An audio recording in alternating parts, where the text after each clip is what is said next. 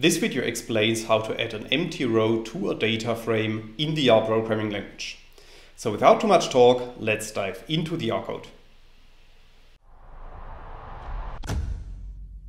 In this video I will show you an example, and this example is based on the data frame that we can create with lines 2 to 4 of the code. So after running these lines of code, a new data set called data is appearing at the top right, and we can print this data frame to the bottom in the RStudio console by running line 5 of the code.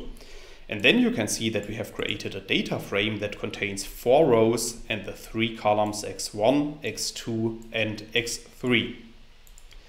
Now let's assume that we want to add an empty row that contains only NA values at the bottom of this data frame.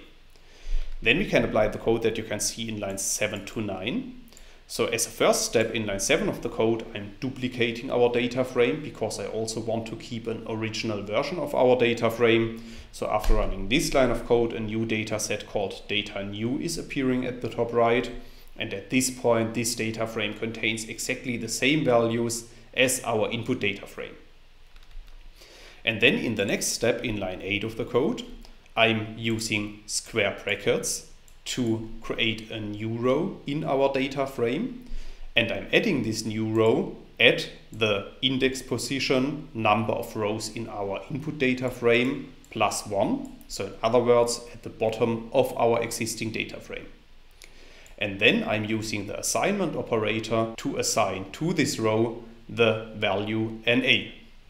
So after running line 8 of the code, our data frame is updated, and we can see that by printing our new data frame to the RStudio console.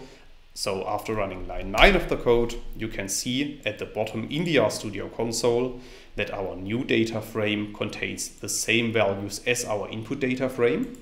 However, in addition to that, we have added an empty row that contains only NA values. That's all I wanted to explain in this video. In case you want to learn more on this topic, you may check out my homepage statisticsglobe.com, because on my homepage I have recently published a tutorial in which I'm explaining the content of this video in some more detail.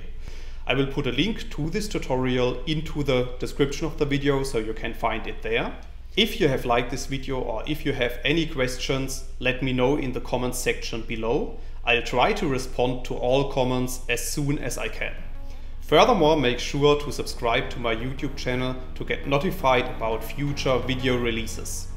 I have already published about 500 videos on this channel, and I'm releasing new videos on a daily basis. Thanks a lot for watching. See you in the next video.